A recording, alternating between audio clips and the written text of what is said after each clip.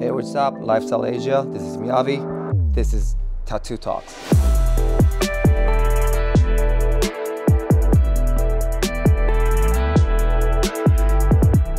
I got in a lot of stuff on my body, but the one on my back, the biggest piece, the kanji, it's Lee, my family name on Korean side.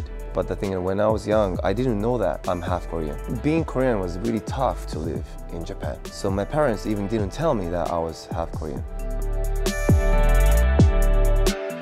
So I decided to have this family name from my dad's side as a Korean. The blood from that side is in me. And also that my dad's side, especially from Korea, is kind of fuel, like as an artist, as a human being, to keep improving, keep paving the path. So I decided to have this on my back as the biggest piece. I used to hate my dad. I was having a hard time to communicate with him when I was young. But I grew up and then I went to Tokyo and I just found my way as a musician. And I got married and I got our babies. I became a dad.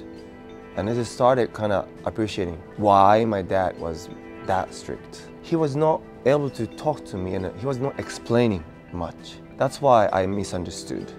And that's why I'm communicating with my kids a lot.